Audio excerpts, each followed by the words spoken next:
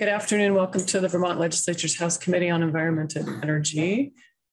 This afternoon, we're going to take up S.5 again, and we're going to hear from the Department of Public Service, we're going to learn about the Renewable Energy Standard. Yeah. Great. Well, thank you for having us back again. For the record, TJ Poor, Director of Planning at the Department of Public Service. Do you introduce yourself now? Yeah, Melissa Bailey, Director of Efficiency and Energy Resources at the Department of Public Service. So we just have a few slides here for like an overview of the Renewable Energy Standard, really high level structural things. And then we're happy to take this wherever you want to take it, with questions and how kind of the implementation happens, or just like the verification, et cetera, whatever you want to talk about, we're here to answer questions for you. And so I'll just start really quickly with Representative Sibilia. Yeah. I thought this testimony might be helpful in terms of we have one other type of energy standard in statute. There are obligated parties.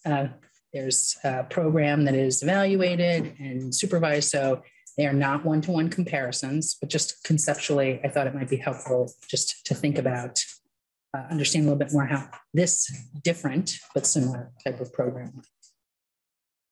Right. And just to give you a sense in the division of responsibilities at the department, as the Director of Planning, the planning division does a lot of work on the wholesale side and the power supply. So that's tier 1 and 2 of the renewable energy standard, dealing with how our electricity supply is supplied. Tier 3 is, we'll get into the energy transformation tier, and is more the retail side, services to customers, reductions of fossil fuels. And that's Melissa's team, Efficiency and Energy Resources, really works on that, which is why both of us are here today. Okay, I can't seem to advance my slide. So just really quickly, the Renewable Energy Standard is an obligation on Vermont's electric distribution utilities. That's who's obligated by it. There's 17 electric distribution utilities in the state. So that's the number of possible reporting entities, although smaller utilities can combine and report as one under VPSA. So Vermont Public Power Supply Authority reports for 11 of the smaller municipal utilities. Hyde Park and Stowe report on their own. Burlington Electric reports on their own. All of the co-ops and Fremont Power report. There's 3 tiers to the Renewable Energy Standard, and I'll talk really briefly about tiers 1 and 2. 1 is that total renewable energy requirement. How much as a percent of your retail sales are you required to have as renewable energy, as defined by statute. Tier 2 is how much of that is small local generation under 5 megawatts and located in Vermont. And tiers 1 and 2 are the compliance is shown towards the obligation by the retirement of renewable energy certificates or renewable energy credits. So just really quickly, both of the tiers 1 and 2 have statute is set up. It outlines the purpose of it, describes the eligibility, which resources can be entered into the state, the required amounts. I won't go over those in detail here. I've done that another time.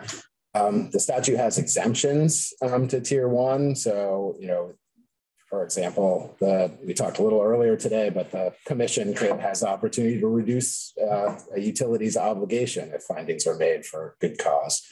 And each of the tiers has an alternative compliance payment. And so that's the maximum that a utility will pay for a resource to meet its requirement. Otherwise, if they were to pay above that, those actually likely wouldn't be recoverable in rates. So the alternative compliance payment just sets a cap on what utilities can pay to meet the obligation, and what the legislature has said is an acceptable acceptable amount to pay for the purpose. For in Tier 1's case, that purpose is to encourage economic and environmental benefits of renewable energy. And then in Tier 2's case, it's specifically to encourage distributed generation, just liability, losses, to avoid T and D constraints and diversify resources connected at Vermont. And so clearly outlined purpose and compliance is met by those renewable energy certificates. That's really the high level overview that I wanted to give for tiers 1 and 2, and we'll kind of let you guide what you wanted to know in detail. We could go on to tier 3 first, or we could just to you, please. I'd like to learn more about renewable energy certificates and how you manage. I'm assuming you manage those, and how do they work? So yeah, sure. So a renewable energy certificate is, well, I'll back up. Every time a megawatt hour is generated, no matter if it's a renewable resource or not, it has an environmental attribute associated with it that's tracked. And the renewable ones are called renewable energy certificates. And renewability is defined differently in each state in New England. And Vermont's definition is in 30 VSA 8002. It says what's renewable, what's not. So each time you generate a megawatt hour, it has an associated renewable energy attribute or a renewable energy credit. Now, when a generator gets sited, or even when the Renewable Energy Standard was first established, a generator had to apply to the Public Utility Commission to get its generation or its facility certified by the commission as a resource, as a eligible resource to meet the Renewable Energy Standard. And that was either for tier 1 or for tier 2. Once it's certified, the generation, each megawatt hour generated kind of goes into the New England grid, right? And so ISO New England and the regional grid operator operates something called the Generator Information System. And this is a database that tracks every attribute in New England that is generated or imported into New England. And so that database is kind of the tracking mechanism for compliance. And what happens is every year after the year closes, let me back up. So sorry, I'm just trying to get to the best order to explain this. But so after the year closes, each utility files a compliance report with the Department of Public Service. And what they do is from that generator information system managed by ISO New England, they provide reports that show that each megawatt hour that is in that system, that they either retired those or that they have the rights for those megawatt hours in order to claim that was renewable energy that they had. So it's all the compliance for the renewable energy standards tier 1 and 2 is all based on this tracking system and renewable energy credits. It actually doesn't matter what the energy that they purchase. Renewable energy credits can be purchased with the actual electricity, or they can be unbundled, we call it, and purchased separate from that electricity. And so really we're just, in terms of compliance, looking at those RECs. Once we get that, we verify that they have the right amount compared to their obligation. And we submit a report to the Public Utility Commission that is ultimately the decider upon whether the utility has met their obligation or not. If they hadn't met their obligation, then they have to pay the alternative compliance payment for every megawatt hour they don't meet. They pay that to the Clean Energy Development Fund. That has never really happened. It happened once. There was like a data error and there was one renewable energy credit that was needed. So the Clean Energy Development Fund got a check for $10 because that was the alternative compliance payment at the time. So That hasn't happened because the utilities, it's been more affordable than the alternative compliance payment to actually just go get the renewable energy credits. So they purchase those credits. Who is a really long-winded explanation. That was very helpful. Is a one rec, is it static and it's linked to like, I put in a solar field and it's generated 1 megawatt and that's one rec for that one solar field, that's done? It's one rec for each megawatt hour generated from the facility. So it keeps accruing as this energy is generated. Correct. Okay. Yep. Members have questions on the tier 1 and tier 2? So the other bit of information I should share is that tracking system is pretty complex. All the states use it. So, and it says, where each resource is eligible. So a solar generator, for instance, that's located in Vermont might actually be eligible for to be used for compliance in Massachusetts, for example. And so it's not bound by Vermont borders. That tracking system, because it's complicated and deals with a lot of different compliance entities, it's about $1 million per year to run that. That's shared through by all 6 states. So Vermont pays its load ratio share of that, about 4 or 5%, depending on how it's calculated. And so what we're paying for that system, but it's not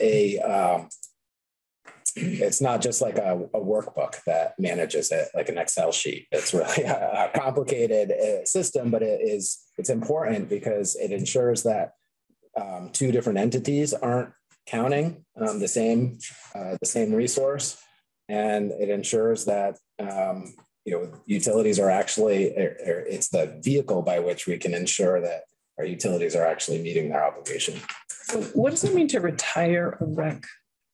Yeah, that's a good question. So if you're retiring a rec, you're kind of taking it out of circulation. And by doing so, you're retiring it for like a utility would generally retire it in order to meet its obligation. But once you click that box in the tracking system, then it can no longer ever be used again. It's used that once, it's retired for year 2022, and it can't be used again, that megawatt hour. And so it's retired from the marketplace. Now, other entities can also retire renewable energy credits, like a private company may have their own company goals, or in service of those goals, they may want to retire renewable energy credits in order to show their own compliance. So they can either have a utility do it on their behalf, or they themselves can say, I own this megawatt hour of this rec, and I would like to retire it in the system. And it then is taken out of the marketplace so that other entities, utilities, can't use it for compliance with their own obligation.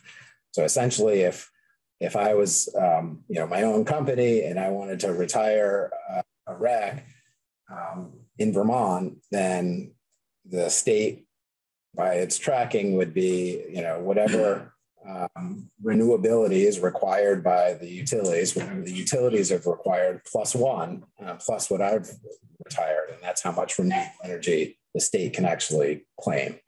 And can you retire it annually? Yeah, so usually the compliance years are based by the calendar year. The market works quarterly, so you have kind of options to do it quarterly, but the compliance years are usually annual. So can you talk a little bit about the effect of the renewable energy standard on the grid and carbon? Sure. So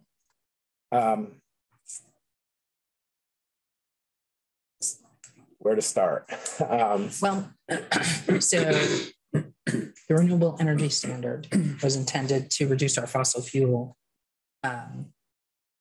use for electricity? In part, and I'm actually not sure if that was one of the goals. Increase renewable energy. So I think it is so it had a number of goals associated with the renewable energy standard, but when the renewable energy standard came into effect it was passed in 2015, started in 2017, Vermont did not have obligations of their utilities to be renewable. And so we have our power supply resources that largely, those contracts for electricity were being entered into by our utilities, and they were, some of them were renewable, some of them, there's contracts with a nuclear plant in New Hampshire, there's a biomass plant, sometimes they own plants, and the utilities would enter into those and then often sell the renewable energy credits associated with them into other states' markets in order to reduce rate pressure. And so when you sell that, the right to call something renewable, then you can no longer say you have renewable energy. And so that power was, Connecticut, for example, could claim that they had biomass RECs because the RECs from McNeil were sold to Connecticut. And so what the resulting mix is when you sell the attributes that you have, you're assumed to have kind of what's called the ISO residual mix. And so that's the ISO New England, the grid operator, the remainder of all the attributes that nobody has claimed. And there's an average emissions profile of that. And that's kind of dirty. It's mostly natural gas. And but there is nuclear in there is hydro in there, and there's some other renewable resources. But it when those renewable energy credits were sold out of state, the mix essentially was now replaced by those megawatt hours, as we count towards the greenhouse gas inventory, was replaced by the ISO New England mix. And so, yes, in that instance, in that case, when we had the renewable energy standard, we said, utilities, you have to keep your renewable attributes, and that renewability going to replace that residual mix, which was dirtier. I wish there was an easier answer to that question.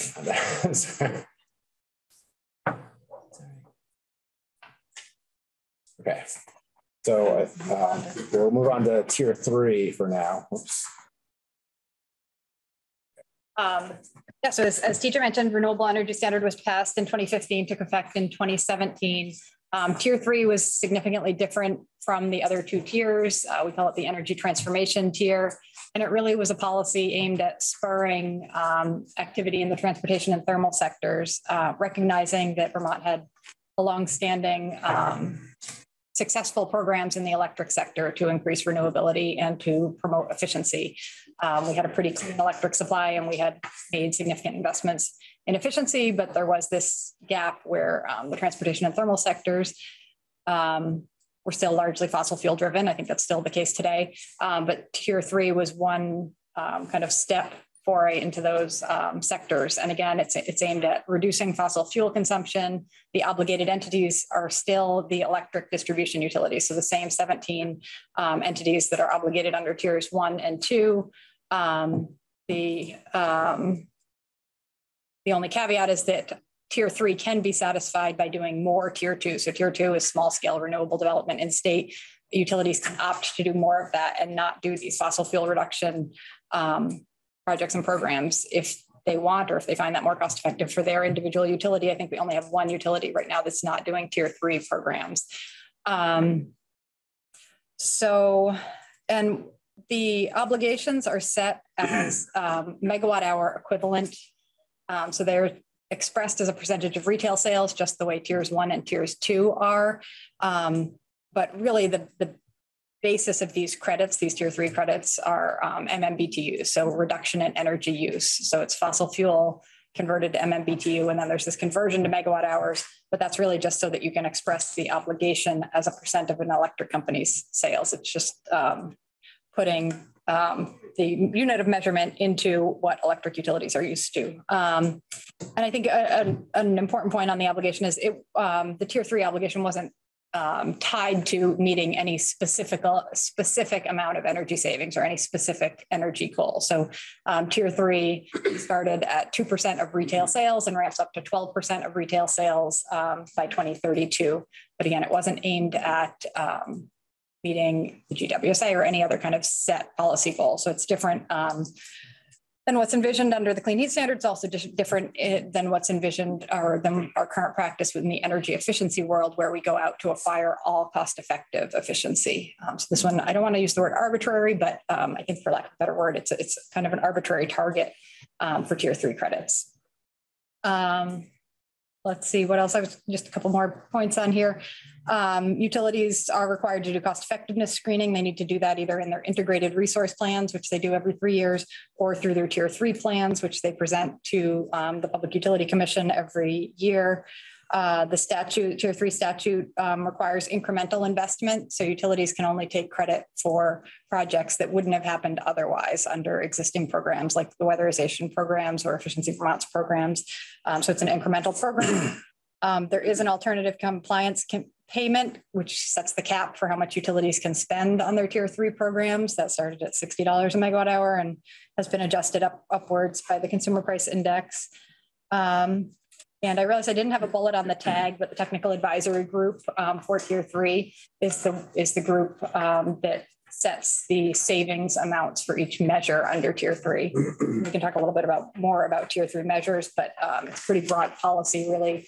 Any fossil fuel production technology can be an eligible tier 3 measure. And so that can be anything from converting from a gas-powered lawnmower to an electric lawnmower to, replacing a diesel generator with electric use for a more commercial application. Sure. Yeah, question. Representative Torrey. What kind of staff time does it take to monitor this? That's a good question. And I can follow up with a concrete estimate, but I can try and think it through on the fly. So because tier 3 looked more like an efficiency program than something in the power supply world, which is what TJ's team manages, it sits with my team, which is the Division of Efficiency and Energy Resources. We're a staff of 6, but I would say the bulk of our staff resources are on the efficiency utility side, so Efficiency Vermont. We do have 2 technical staff that are responsible for measurement and verification. We do have some quantification of their labor hours for doing verification related specifically to tier 3. I would probably not want to venture it on the fly. And then there's the policy component and there's some legal components. So we do have pretty good estimates of those that we developed to inform the S.5 consideration. I will say I think I'm going to touch on this next, but the tracking for tier 3, we don't have a GIS for tier 3. Tier 3 is one of those areas in which Vermont is unique. Other states in the region do not have this fossil fuel requirement sitting on electric utilities. So this is all spreadsheet-based tracking. And again, it's the same 17 entities that have the obligation, but 11 of those comply in aggregate through Vermont Public Power Supply Authority. So you're really talking about 6 or 7 obligations. And it is, they submit a spreadsheet every year, and we would compare those to the previous year's spreadsheet, make sure that the credits that they were carrying over year to year tie out. But we do not have a tracking system the way tiers 1 and 2 do. Representative Sibilia. Melissa, I just want to double check. I think I heard you say there are no other states that have this type of a thermal burden on their electric utilities. This requirement to reduce fossil fuel usage. At the time tier 3 was implemented, I believe we were the first. I cannot say confidently that there aren't any other similar obligations now. Tier 3, I mean, in essence, tier 3 has largely been in implementation. It's largely been focused on electrification. So electric utilities encouraging their customers to adopt technologies that use more electricity, like electric vehicles. And so that's why I'm pausing. I think other states may have other activities where the electric utilities invest in those electrification technologies. Actually, tier 3. So can you tell us just a little bit more about the tier 3 and how that is being fulfilled? I'm hearing you say electric cars. Is that the predominant way that that's being fulfilled? Yeah, we have a chart here. Great. No, heat pumps is predominantly the compliance mechanism. EVs are the second largest component. And so structurally and statutorily, any fossil fuel reduction activity largely is eligible. So you could think weatherization is eligible, converting to biomass heating, wood heating. Those are all eligible under tier 3 because they're reducing fossil fuel usage. For the most part, the utilities they compare. So when the utilities build their programs, they typically are focused on electrification because they're looking at the ability then to generate more revenue through those added sales. So if a utility is looking at, for an individual customer, do I incentivize putting in a wood stove or do I incentivize putting in a heat pump? From the utility ratepayer perspective, it's more advantageous typically to incentivize that heat pump because they will then be able to collect additional revenue by the electricity they're selling to power the heat pump.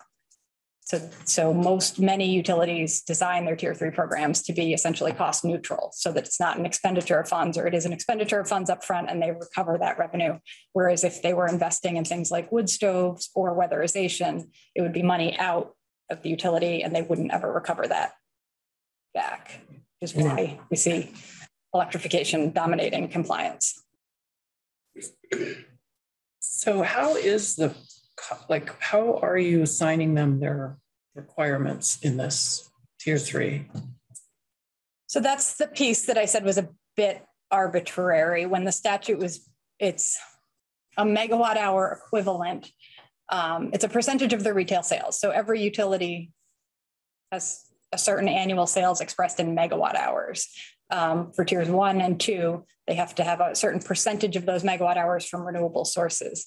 Tier 3 also has a requirement expressed as starting at 2% of their retail sales, ramping up to 12% of the retail sales equivalent savings through tier 3. I know it's a little bit complicated, but essentially what the tag does is to look at the net fuel savings that you get, which is like gallons of, say, oil, for instance. They convert that to MMBTU, which is just the universal measurement for energy. And then at the very end of the day, they do a conversion to megawatt hours. So what does that MMBTU, what does that amount of energy equate to in terms of megawatt hours? And that's really just to put it in the units that the utilities are conversant with. And so you say it ramps up from 2 to 12%, ramps up over what metric, time, or? Yeah, so sorry, the initial obligation year was 2017 for most utilities. Some utilities got a delay until 2019, and that requirement ramps up until 2032, and then it's just held steady at 12% of retail sales. Year over year, though. I mean, do they have to keep doing it? So they have to do 12% of this kind of work. 12% of the retail sales, they have to invest that into electrification or getting people off fossil fuels. Essentially, they have to acquire the equivalent of 12% of their sales in fossil fuel reductions. That's just a flat obligation going out in perpetuity currently in statute. Oh. Once we hit 2032, they'll be, so as your sales, if your sales are increasing, you have to do more, acquire more tier 3 savings over time. Interesting, because if your electricity is renewable and green, I mean, that's sort of.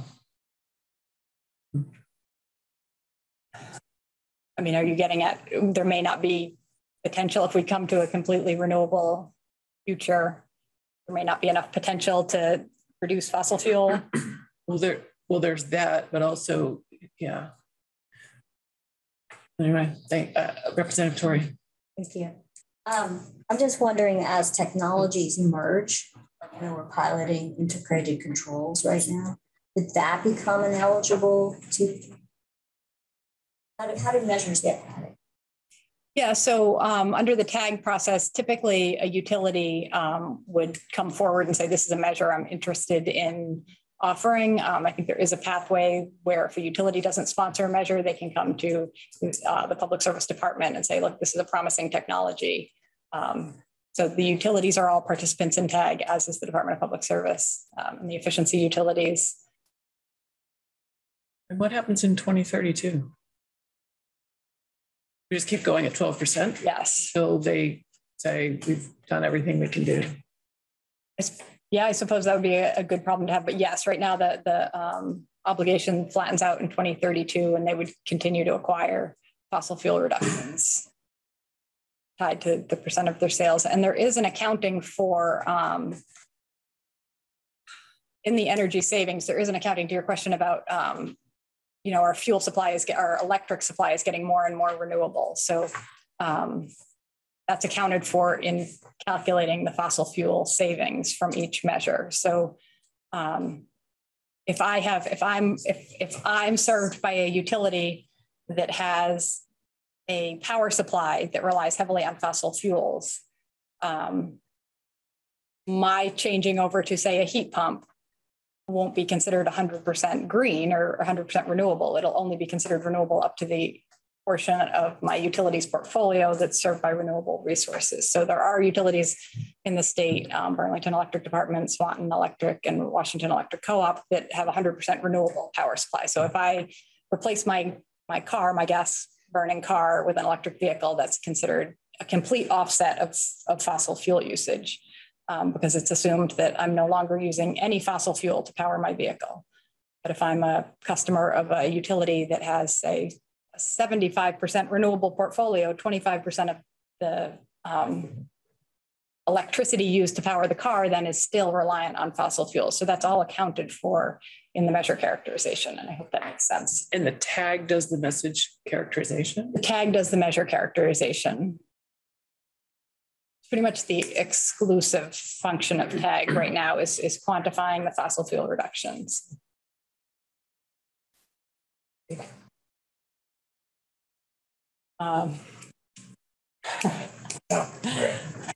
So I should, all right, I'll just make a note, my friend here, that, and under tier 3, utilities do claim the lifetime savings of the measure in the first year, in the year that they offer the program or offer the rebate. So they're paying out a rebate for an electric vehicle, and they're able to claim the fossil fuel savings that will accrue over the whole 12-year life of that vehicle.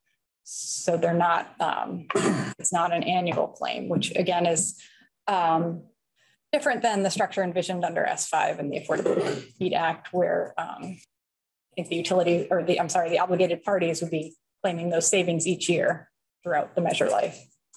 So it's a structural difference there. Senator Sibilia. Yes. So when we think about an unregulated, largely unregulated sales component of our fossil fuels, and you look at this lifetime savings all at once or spread out over, is there either of those more suited for a transition we're envisioning here? In terms of whether you claim the savings upfront versus year over year, I think the complexity in tracking is simplified if you claim it upfront. And that's for, I think, 2 reasons. One being consistency with tier 3, because we're talking about a policy that would basically be an umbrella that sits over tier 3. So having consistency there so that if a utility is claiming a tier 3 credit all upfront, having consistency with how the other obligated entities claim their credit simplifies that. And it, I think, alleviates some of the burden on the obligated entities for tracking credits year over year. Again, it's unclear whether this would be done through spreadsheets or through another more complicated tracking system. The GIS system that TJ spent a lot of time discussing, right? Utilities or obligated parties have kind of a bank of credits, and they're able to draw from that bank and retire them. I think that process would be simplified, again, if they were claiming those credits up front. And then, of course, the the PUC would have to set the obligations knowing that all of those savings didn't really accrue in that first year. So potentially you'd be looking at higher obligations on the obligated parties. Right. And so having that spread out is a lower burden, potentially a lower burden on the obligated parties over time. Not necessarily, I think, because they'd be paying for the measure up front. So if you're paying for a weatherization job and you're paying for the entire amount in that first year, to some extent tying the credit to the year, to the payment might help them and might avoid the incentive for them to pay for measures that are potentially like cheaper, but just one-time measures or shorter term measures to get. But having them go out over time keeps their obligation for doing new work lower than it would if they did it in the first year. I think it keeps the obligation lower, but I'm not sure that it keeps the cost lower. Got it. You could have a bigger obligation and credits that were potentially lower cost.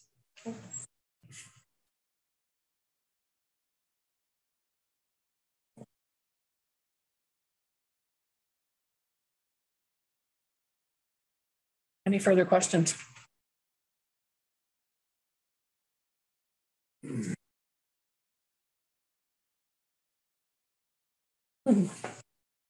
So that was the high level on kind of how the renewable energy standard structure is. There's thousands of different details. The commission implemented it through an order and then did a rulemaking for the renewable energy standard. And there was a lot of open public, there's a lot of public utility commission process where the opportunity to participate theoretically is there, and different people have different opinions on how accessible that process is, but there was kind of this process as the PUC was designing the details of the renewable energy standard. There was time to kind of, within the parameters of the statute, shift and make some decisions on how things might play out. Like the need for annual plans, for instance, and that Melissa mentioned, or exactly how the compliance might work, or how the TAG, Technical Advisory Group, might approve measures. Those types of things all worked out. I think there was a proceeding on energy storage is included as a tier 3 measure, for instance, that comes to mind, because that kind of crosses the wholesale and retail side of that technology, but it that went through a process and became eligible. Questions about how Hydro-Quebec renewable energy credits would be treated, or New York Power Authority specs would be treated. So there was space in that process to kind of take input and make decisions. Were either of you involved in that process? Yes. I was, we both historically were at Vermont Public Power Supply Authority, and participated in that process there. There was some of that process when I came back to the department that I was still involved in the tail end of that process. Was there resistance to implementing the rest when it was proposed? I think, sure. Yeah. Again, so I was sitting in a utility seat at the time at Vermont Public Power Supply Authority. I believe when the res was passed, it was passed with support of at least the majority of the utilities. There's some background. I think tier 3 was largely seen as a way, because of, as I spoke before about electrification bringing additional revenue to utilities, it was largely seen that added revenue could potentially offset the costs of complying with tiers 1 and 2. And that was, I think, a key component of the package of having 3 tiers. Tiers 1 and tiers 2 are seen as having incremental cost, right? The renewability doesn't come for free. So I think taken as a package, tiers 1, 2, and 3, my recollection is that there was wide support among the utilities, if not universal support. There was another issue on tiers 1 and 2 as well, that where other states were making noises about, hey, Vermont doesn't actually have a renewable portfolio standard, and we're actually paying for their projects. And so I think implementing that structure was supported because of that. They were, I think, for instance, there was a threat that the renewable energy credits from McNeil would actually no longer be counted in Connecticut, which would have been a significant burden on a rate burden on the owners of McNeil. And so there was a whole lot of moving pieces there, in order to get, but ultimately, and Melissa's right, it generally had support. Representative Stebbins. Thanks, Madam Chair. I guess I'm trying to phrase this as a question, as someone who actually sat on the Senate floor while it was debated. How about outside of the utilities? Were there concerns from legislators about this blowing up people's electricity costs? Do you remember that? And I'm sorry, that is a leading question. Because you remember it. I remember it painfully. Yes, had some costs.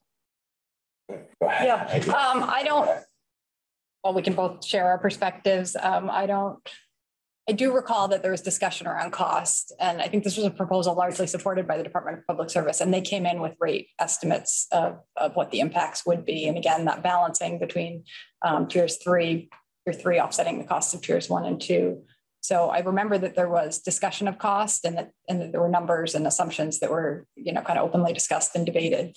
I don't remember concerns at the level of it's going to blow up electric bills or it's completely unsustainable, but I'm not. Those may have been aired as well. And I do think that there was a little more confidence in the estimates of, there were estimates, as Melissa said, of what it would cost. And there was confidence in those estimates because there were renewable portfolio markets, at least for tiers 1 and 2, I'll speak to, that they, other states have been trading these renewable energy credits, and they had a general sense of what those would cost in Vermont as well. And then, of course, there was an alternative compliance payment that said, hey, if it costs more than this, then it won't cost more than this, because this is the most, that alternative compliance payment is the cap. And so, thanks. Yeah. Representative Sibilia. Yeah, so with our utilities, we regulate the price also, their rate prices, which is not actually an equivalent with what is mentioned standard. So, our utilities are very used to being regulated. And I guess my point was capping the price. I mean, we are managing the price overall. We're still not going to be managing the price overall here. We're allowing market forces to drive prices down.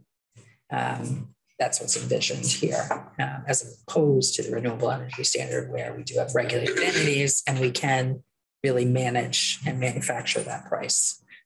Well, we can help manage Yes. price in terms of prudency of their investments and of how those investments translate into rates. But if costs are reasonably incurred, it's not like we can say, no, you only charge 7 cents a kilowatt hour because we think that's what electricity would cost. They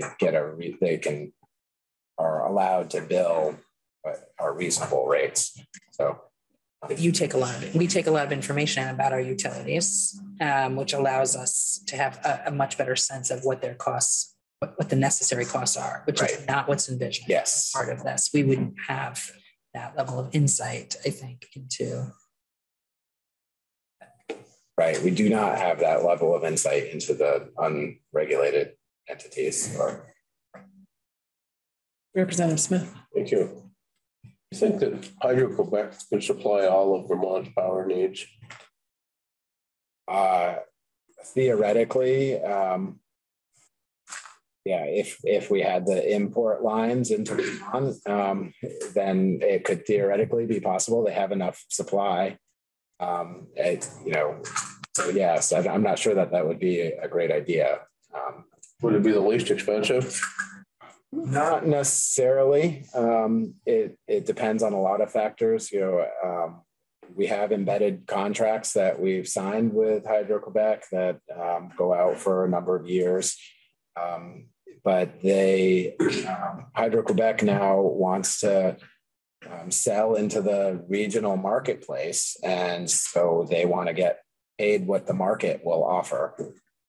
And so if you're going to enter into a long-term contract with them, you're kind of evaluating that based on the market price. And then they need to evaluate, well, if I'm entering a contract with Vermont, we can get long-term certainty over that price. And, there's trade-offs in that kind of contract negotiation, but wouldn't be able to say for certain that it would be higher or lower price than other resources. Thank you so much for coming in, not once, but twice today. Thank you for having us. All right, members, I'd like to take a 5-minute break. So we are going to continue our shift to a discussion of S5, and we have with us our legislative counsel, Ellen Tchaikovsky. And so we have taken a considerable amount of testimony on the bill, and we finished the walkthrough. And I think it would be, if members have questions about the bill or about testimony that you've heard, suggested edits that we've gotten along the way this week, now would be a great time to bring them up. Have we gotten the language from Efficiency Vermont yet? No. We got that yesterday. Yes, we got a walkthrough of their suggestions, but I don't know if we have the language. Okay. PUC brought language yesterday, but I think Efficiency Vermont still needs to send us there. Okay. Okay. The copy key. So maybe who sent it? Dave Westman. Dave Westman, did you get that, Kate? We're checking on that and they have it. Okay. Yeah. I know that, thank you. I know a bunch of us got an email from a constituent in Burlington about the carbon intensity of biomass and not including solid fuels in carbon intensity scale. I've been asking around, learning more about that, whether or not it should be a concern, whether it made sense to insert a solid, liquid, or gaseous clean heat measure into that section, which is on page 22, carbon intensity of fuels. And I'm persuaded that we don't need to be concerned about it because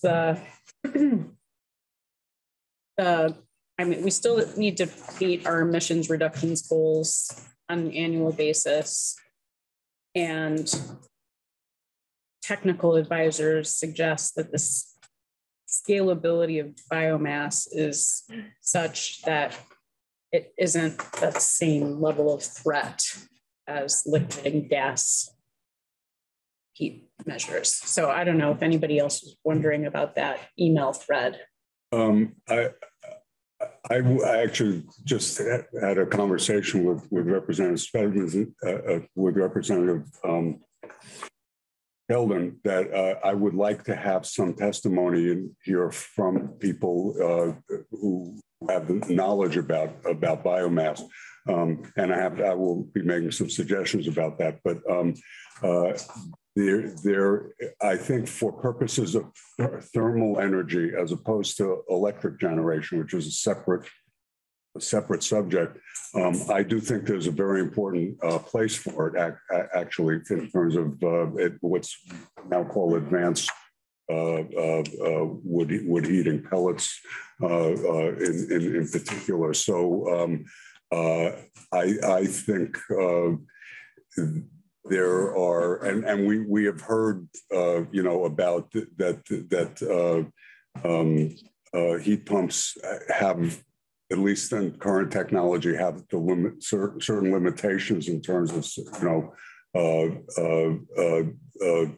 they're not for every situation. So I'm having dealt with this issue in the previous committee that I served on and all of that. I'm pretty convinced that it is an important option that probably should have a little bit more mention in the bill, and that we should inform ourselves a little bit more about that.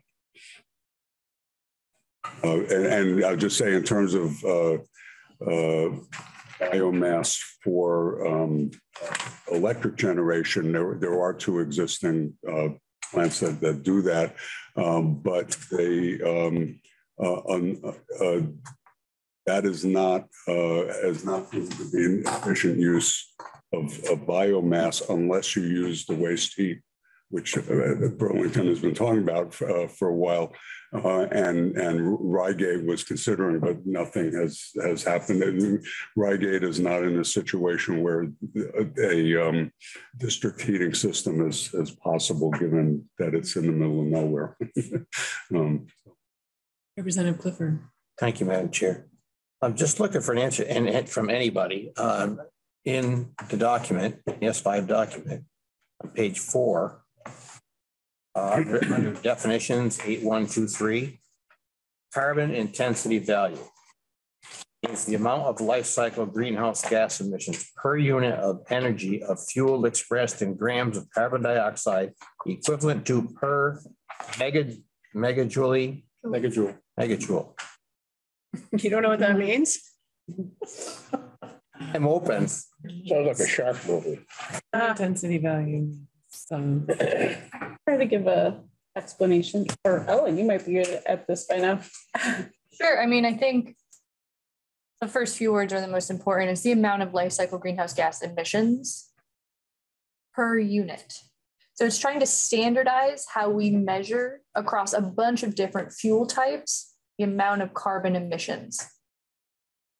So it's going to be a unit of measurement, basically. And we talk about it later, and it's 80 to 20. So it's just a scale. It's a roundish number, but it's going to be a unit of measurement of emissions across, and it can be used for different fuel types. And so that's why there's all those other extra words addressing the different units of measurement. It's like dirtier. I just hope none of my constituents want me to go further on that. I'm going to call you if they do. Well, I don't know if Logan has more. Like, we could give you an example. Okay. I personally could not provide an accurate one for you, but I could imagine one, which would be something like, so you burn wood in a fireplace to heat your home. It's going to have a really high ratio of greenhouse gas emissions per unit of heat, right? Yeah. But if you burn a much cleaner source of energy, it's going to have a smaller percentage of greenhouse gas emissions emitted per unit of heat energy produced. Okay. So it's just more efficient versus less efficient heating fuels. And the life cycle piece is sort of like, so if you're thinking about natural gas that is obtained from like Texas or something, the life cycle would be from when they actually pull it out of the well and then they transfer it to wherever they treat the gas, and then the whatever is released through leaks as it comes through pipes. And then finally, when it's, gets to the Vermont home and it is burnt, that's the full life cycle, as opposed to, as opposed to just what is burnt in your house. So the full life cycle is from the, yes, exactly. Cradle to grave. Gotcha. Yeah. Okay. Thank you. Yeah. And the other example that's in this bill, later you establish sort of a baseline that number 2 heating fuel has a carbon intensity of 100.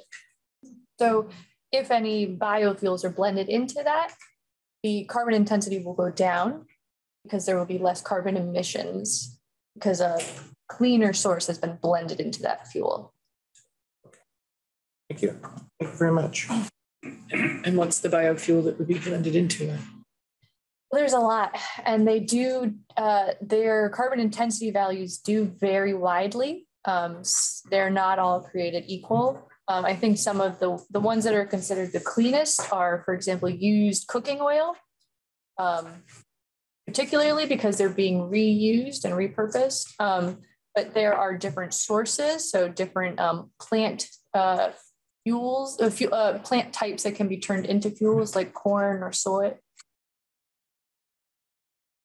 Other questions? Milfoil. Milfoil? Wow, okay, maybe that's it. I've got a milfoil idea for the legislative cabaret. Representative Smith. I don't have it. No, I was thinking, I'm going to think out loud for a second. I won't. Wise. That's wise. Oh, really? No, well, good morning for all of us. It was not you. It wasn't personal to you. No, that's okay. I do have a question. Representative Smith. You mentioned cooking oil and corn oil as a biofuel. If we start using more corn, people will be eating less corn. Because you can only grow so much in this country. This is a very complicated topic that I'm not the exact expert on. However, there's a significant amount of subsidies on corn in this country, and a significant amount is grown specifically for the production of biofuels. Interesting. Yes. So there's already a fair amount of our corn crops go to the production of fuels. We could start eating algae. There's a federal subsidy for that. All right. Other thoughts on testimony that we've heard this week or questions that you have outstanding? Topics you would see us cover. Representative Corey, then Stebbins. Logan. I thought that the changes suggested by the PUC seemed like ones we should talk about. Mm-hmm. Yeah, I think so. So I think that we will ask Ellen to work those into the next draft. Great. Representative Stebbins, then Logan, then Sacco. I would love to spend some time looking at the dates because that's been raised in a few different testimonies.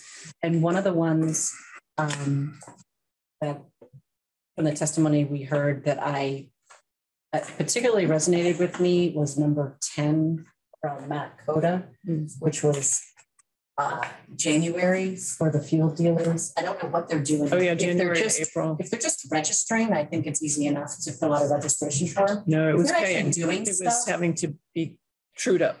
And he was saying, can we true up later? Yeah, I feel like those folks are really, they're answering no heat calls. And I think I'd like to look at the full date list.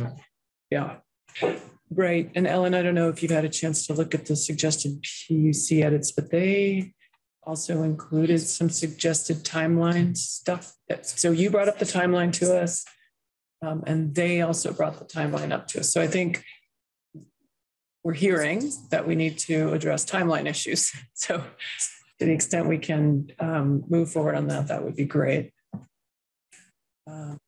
You find the Efficiency Vermont?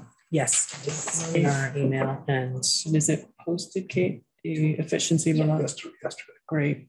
Under this? Dave Westman. Dave Westman. So that code had 10 points. Still not seeing it posted. Yeah, Thursday, March 30th. We just look under Dave Westman, really. Should be able to.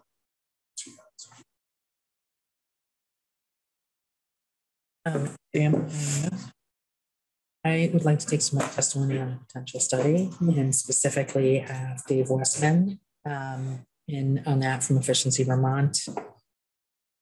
And I'm not sure, perhaps Rich Cowart also from the Regulatory Assistance Project on those on an item. Okay, and Rich has maybe done them? I think in terms of, yes, Yeah. yes. Dave Westman is subjected to them as well, or and has done. Okay, great. Representative Clifford. And requested to hear from a couple of people. You should be on our Tuesday lineup. Okay. They should be on our Tuesday lineup. Thank you very much. Yeah, so folks who've requested, we're trying to accommodate them, have a number of them in on Tuesday. So, the what? People who've requested to testify. Oh. Representative Torrey. I was wondering if other people have any interest in kind of a higher level building electrification picture, maybe from a national organization. There's one I'm aware of called Rewiring America that could be useful for us just in terms of the big picture of where we want to go as we're getting all in the weeds. I just wonder if it could be helpful for people to get a little bit of time. It could even just be a webinar or something that we watch on our own time. It's something I feel like I'm missing right now. That would be helpful. I had an order, Logan and then Sadkowitz. Thanks. Edits suggested by the Office of Racial Equity. Oh yeah, thank you. I wanted to be sure that I've reviewed those and they look good. Yeah, they've got some. We should include those also. Great. Representative Sadkowitz. Thanks. So I have a few things I'd like to learn more about. One is I'd like to know how the large amounts of recently approved federal money sort of intersects with the goals of this bill. What will be the, if we were to have this bill go forward, what role would all this new money play in how would it all kind of fit together? And then another question is I'd like to know how this bill affects either positively or negatively low-income folks who rent. And I'd also like to know similarly how mobile home residents would be affected by this bill, either in a positive or negative way. And we were going to hear from the capstones. Yes. We're trying to get some folks in who should help them. Those are my questions at the moment. Can I respond to one of the things? Yeah. So the PUC in the Senate recommended strengthening the default delivery agent so that it was and I think in this recommendation they did as well, so that it was more default, and part of that being having a central body who could specifically be drawing down the federal funds in this sector. And the PUC would have close eye on that budget process and the process they were using and really working on drawing down those funds. So I think that there have been conversations that having the DDA be the central figure that's really sort of aggregating some of the different incentives to do this work and having sort of economies of scale that way is something they're envisioning with the default delivery agent and having them be the default. So more work is going to go to them. I think that was not my most eloquent answer, but I got the idea. No, that was good. Representative Torrey. Yeah, on the DDA, in my mind, it would be really effective if they were doing a lot of capacity building around workforce, because we really heard that so loudly from the fuel dealers now that they're not even well staffed up. So I'm just wondering, like, is that in the vision for the DDA yet? Or is it something that we would want to hear more about? How workforce could be in capacity building for the transition? I think we heard that from Efficiency Vermont yesterday, and they were asking if we could utilize this system, if you could get credits for workforce development training. How that would get valued. Yeah. How would could it be valued as this? Yeah. Okay. Recommendation 3, apparently. So we have that. We do, yeah. Under Dave Westman, the witness. Representative Stebbins. Thanks. For Representative Sakowitz's comment about federal dollars, Joyce Manchester from JFO did give a presentation to Senate Natural Resources that had an overview of where some of the different dollars would be able to go, what was usable. So we just asked JFO to come in for 15 minutes or something on that. But the other thing I just wanted to mention, the budget bill did have money in it for, I think it was like $180,000 or so for Vermont Sustainable Jobs Fund to provide training to existing energy service businesses to help them make a shift. And then there was also funding in there for other climate workforce efforts. So I just want to highlight that there are initiatives underway. There are, and I keep going back to, I'd like to know who's keeping track of them all. And today with TJ, the slide that we got from them, I didn't get to ask because I had to leave, but was that representative of the universe of funding, or are there others? Do we know? How do we answer that question? I do think that, so in the Senate, yes, they did hear from JFO, but I think they did also hear from UPS, who is keeping a close eye on all of the pots of money in this sphere. So you could also potentially hear from them. And I don't know if they'll be able to answer that question fully, but I do think they're the one closest. Yeah. I was one, I mean, I don't know. Did you guys get to ask that question to them today?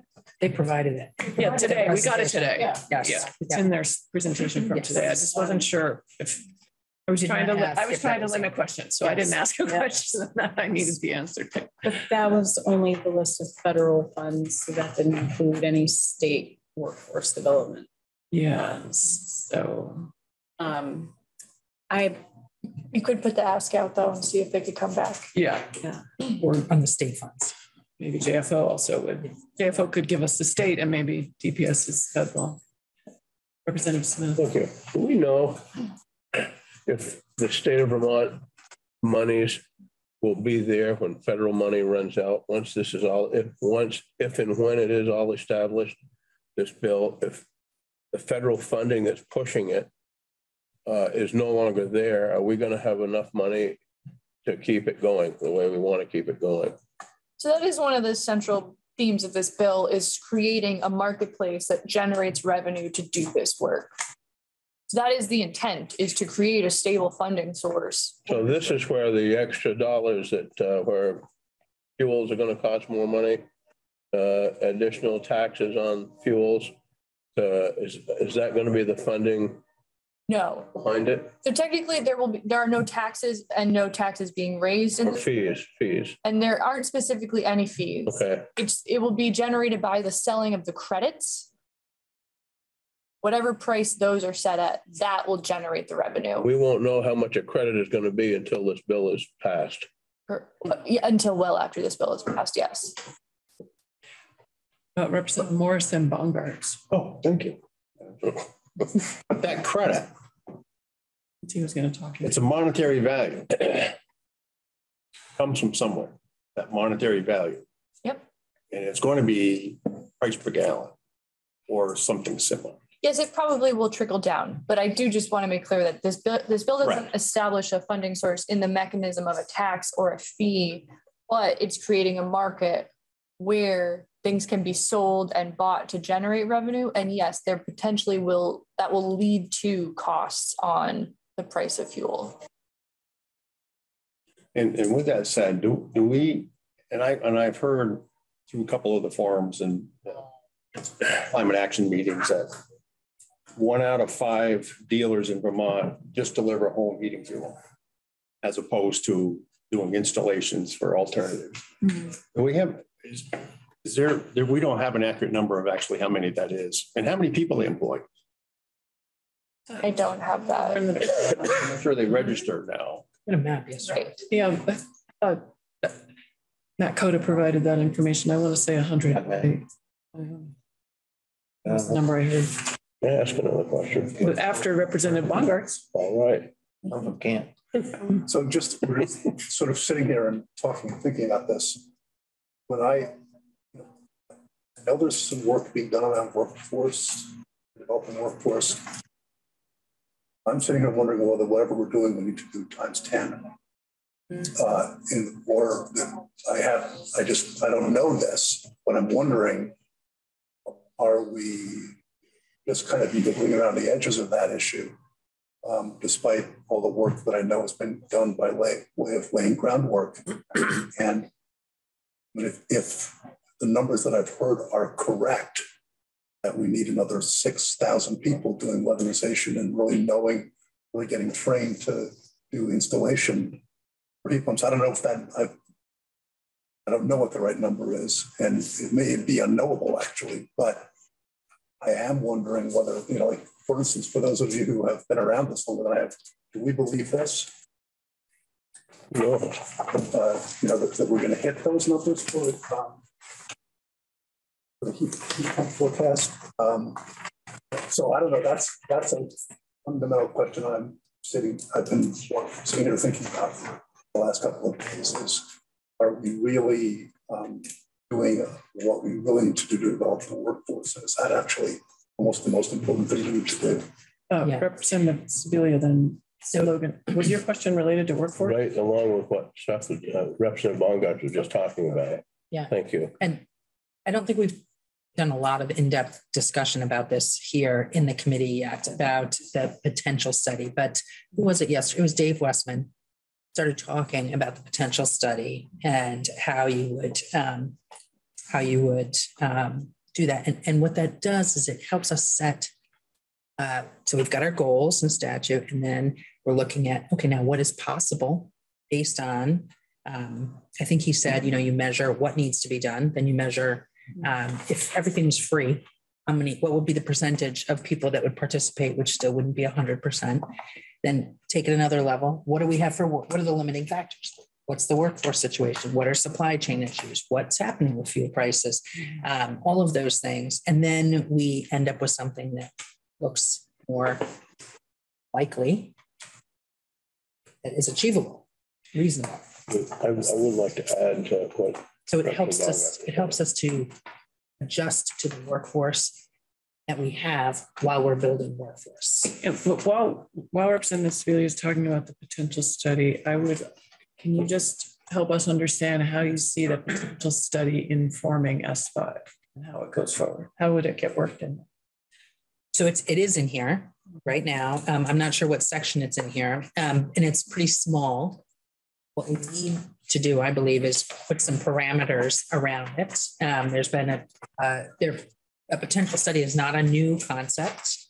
The Regulatory Assistance Project, for instance, has done some critiquing of successful and less successful. Yeah, where's it's on page 18. 8129 on page 29.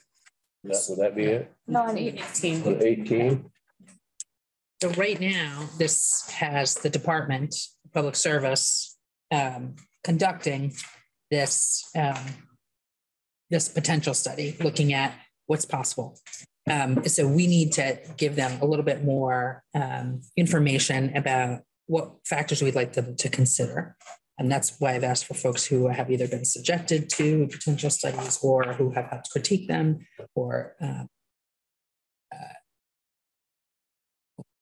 so am I answering your question, Madam Chair? Well, I'm wondering what you're kind of interested in would be, how would you need to augment it? What's not here that we need, or like I have a note here, said needs a deadline. So that's another thing we need to work into the timeline. I think that was from you walking us through it. So at a minimum, what else does the potential study, if we want to kind of integrate it into informing this, creation of this program, what else do we need to do? Well, we may want to give the administration clear parameters about what we want them to consider when they're assessing what the potential is. So things and what we don't necessarily want them to consider when we're assessing what the parameters are. Timeline, et cetera. Kate, I just phone a friend.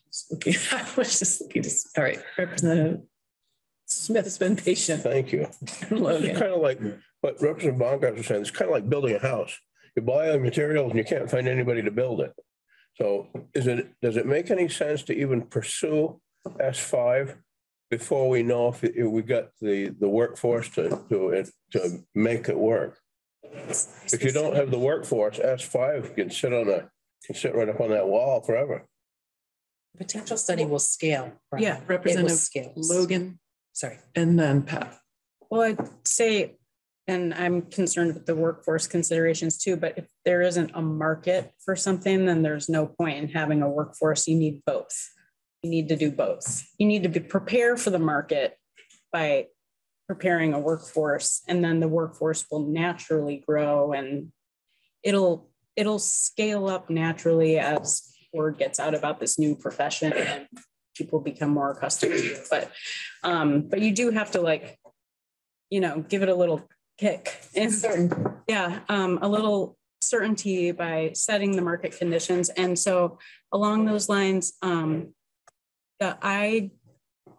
looking at the recommendations from Efficiency Vermont, the recommendation number 3 to support all market activities that result in clean heat measures. This is an interesting place to put this into the bill in section 8127 on credit ownership. They recommend adding a clause to 8127B, credit ownership. In the page 20, thank you.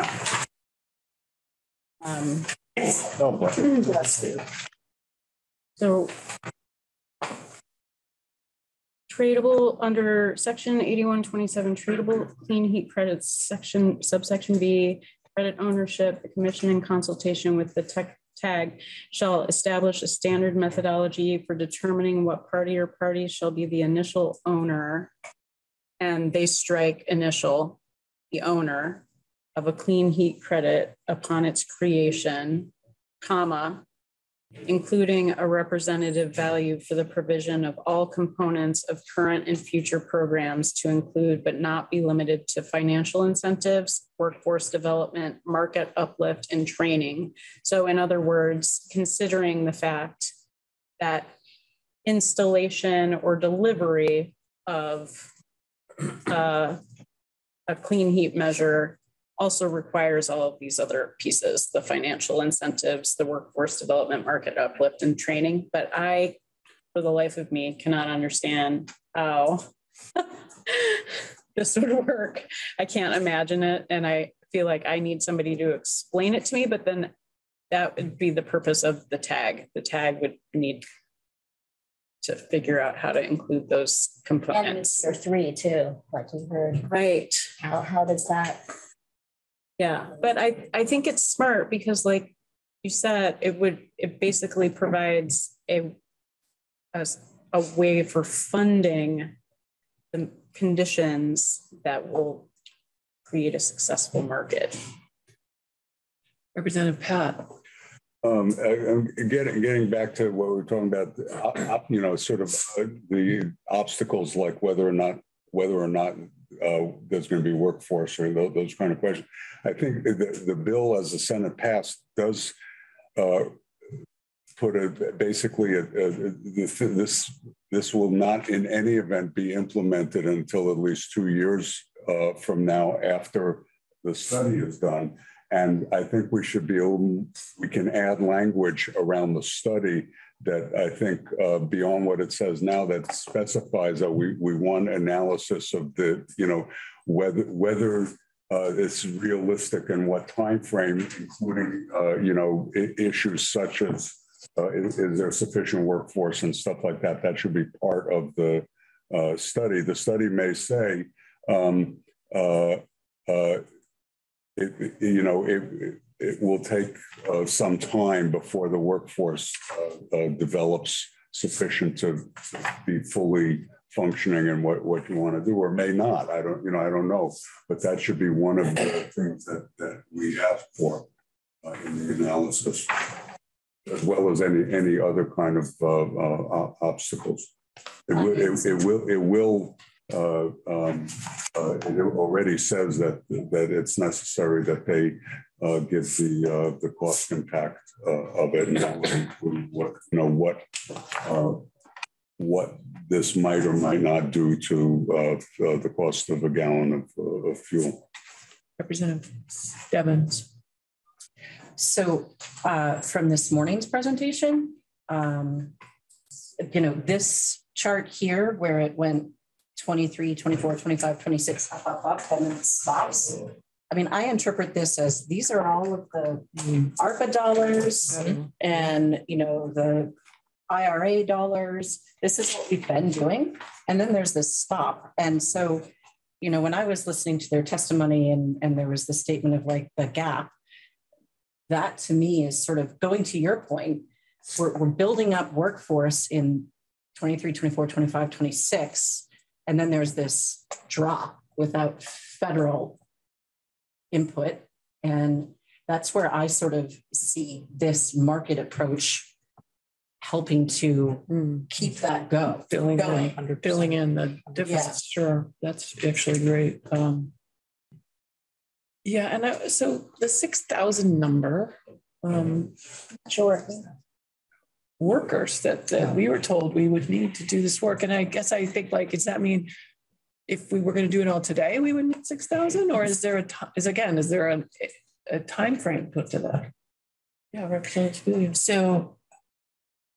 What Secretary Moore has presented to us and is being widely shared is looking at the goals that we have in the Global Warming Solutions Act, the 2030 goal, and what it would take for us to hit the 2030 goal for emissions reductions. So what are the measures? How many people will we need?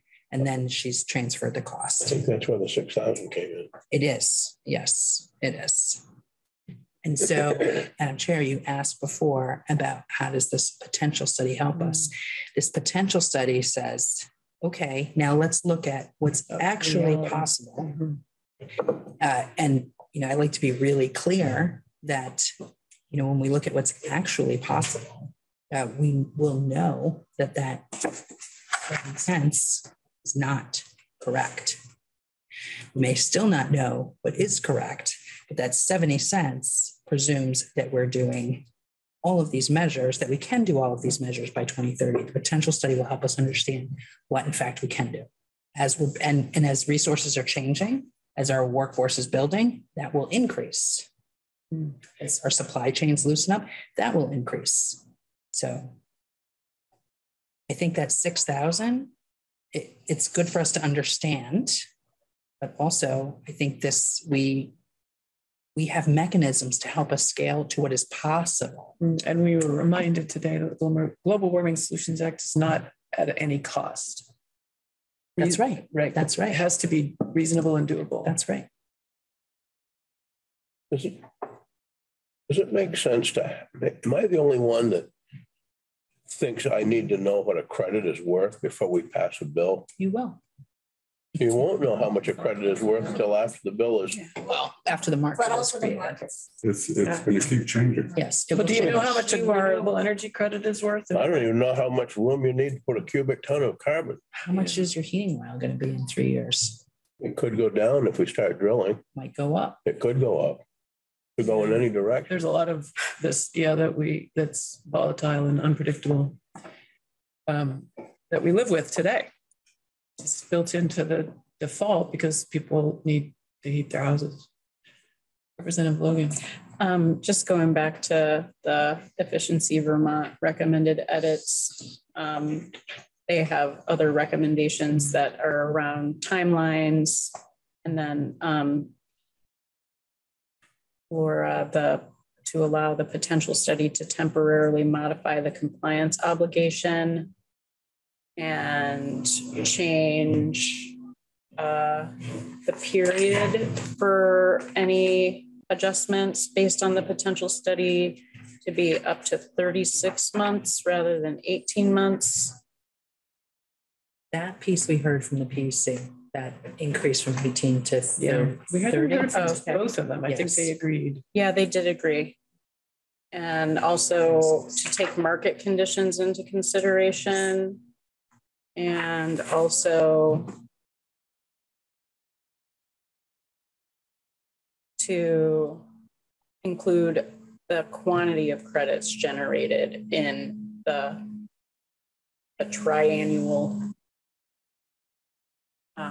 proceedings where they set credit costs and the quantity of credits to be generated. Anyway, all of their recommendations seem sound. Right. Representative Sibilia. Madam Chair, if we're still talking about testimony, I think Representative Stebbins talked about the dates. I think it would be good for us to have another kind of walkthrough with Budget Council on the dates. It would also be helpful just to understand, as part of those dates, the orders and just the different actions the PUC is taking as a part of that. Add into the timeline. Yeah. Yes. Okay. All right. Representative Torton. Last thing. This Rewiring America idea that I had, I'm going to see if there is a specific workforce piece to that. That'd be great. But the other thought I had was something that was mentioned by DPS today about public engagement and their concerns around that. And I kind of wanted to, I think there was an allusion to the PUC kind of mixed bag on public engagement. So maybe that's another area that we could get some insight into. I don't know if anyone else is curious about that. Yeah. We've been getting public engagement. But that's not productive. Sibilia and then Stebbins. How they get. Yeah, I mean, I would say we have been getting a lot of public engagement. There's been a number of elections that have occurred since the Global Warming Solutions Act also, which is, this is in response to. But in, it was H715, we did have other public engagement measures in there that were pretty. In last year's version. They were pretty well. Yeah, this year's version is different. Oh. Yes. Right. Well, I represented. But I would say that the DP, so we heard from, Secretary Moore and the department are both engaging right now in very robust processes, and they will be over the next year, which presumably is going to feed into this work. So, I mean, I think Vermont is having an extremely healthy discussion, extremely intense. Engaged. That's the right word. Unintended. Yeah, clean heat. Discussion about Clean and heated. Clean heated discussion. That's the part. It does come up. It does come up. The public process. Yes, public process. There were questions about the PUC process being different people having different experiences with how accessible they find it. Representative Stebbins and then Logan. Thanks, Madam Chair. So we also heard this morning that Public Service Department or ANR, the analysis is there's going to be a draft in April, May-ish, and they will be done in June. And then the Department of Public Service is doing this sort of large public process for the next comprehensive energy plan. And I guess I just see those as what you were saying, Representative Sibilia. I see them more as, I see those as complementary. And I guess really hearing that people said, don't make this more challenging or more complex, hearing that, one of the things that maybe if we go through another walkthrough at some point, does there need to be more direction to take some of the feedback from the comprehensive energy plan public process? And, you know, how do we, because it also doesn't make sense to do multiple public processes. I mean, how many times does the public want to come out to hear about Vermont's energy policy? Like, it makes sense to leverage that in my mind with this. Especially when you're using facilitator. Well, that's my question is that those were the recommendations from the Office of Racial Equity, is that they hire a facilitator for the public outreach for S5. Is that the process that will be used for the Consolidated Energy Plan public engagement process? Because that I think that's where it would get tricky. Like, we're going to improve language in the bill based on the Office of Racial Equity's recommendations on how to conduct the outreach more effectively and then in a more inclusive way. And then that wouldn't impact the. Well, there might still be outreach in this process here, I think. Yeah, and I feel like in the past, and I don't know if this is how the Public Service Department is doing it this round, but in the past, for comprehensive energy plans or for different types of efforts like that, you know, they've set up like 6 meetings throughout the state, and they'll go to like St. Johnsbury or Brattleboro. And I mean, I could imagine there could be some way to balance the two and work them together, while not also asking everyone that's already been tasked 18 times to 18 different committees in the racial justice group to show up. Definitely heard that feedback. Yeah, I just want to be clear, because I was saying, so A&R is running an analysis. They're not running a public process. And then department that's running a public process. Yeah. Thank you. I thought I missed something. Did you have one more hand up? I guess so. May I? You may. Thank you. Representative Logan just talked about racial equity. I don't mean to sound unknowledgeable of this, but what does that have to do with a clean heat standard? I don't know, and I've been wanting to ask that question for quite a while. Sure. Well, I mean, we could take further testimony if you really want to get into the nitty gritty, but if you look back at the Energy Action Network's presentation, I believe they do a demographic analysis and demonstrate that there are different social and economic groups that have a higher energy burden, meaning that they pay more of a percentage per dollar of their household income for heating their home. Why? It's a great question. There's not a short answer. And that's why people use the term historically marginalized, that groups who have been treated differently socially and economically in the past continue to have lingering economic differences between, say, like white middle class folks have more wealth than Black middle class folks in the United States on average. Same thing with lower income white folks have an average of $109,000 of wealth in their household, whereas lower income Black folks in America have negative $9,000 of wealth in their household. So there's just lingering impacts. And that's probably a tough thing to figure out in Vermont. I think, and I'm guessing on the percentages, 3% African-American families in Vermont and 4% or 5% Latino. So, and they all, 90% of them concentrate on a city somewhere to live. And that's one of the reasons we have an Office of Racial Equity, is to help provide the data that helps us understand inequity in Vermont. And so they're a super helpful resource in terms of, facts, data. All right.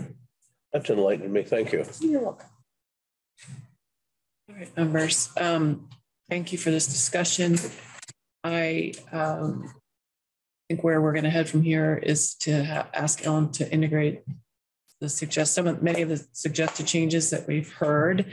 I also recommend that you all revisit them, and when we do the walkthrough, make sure you're tracking the ones you're interested in. And so at Wednesday of next week, I think we'll be looking at another draft of this. And always feel free to send us ideas for witnesses you want to hear from. And Laura has obviously been integral to helping move this and make sure we're hearing from the right people. So send it to both of us. And that's that. I think this was a great week. Thanks. It was so long.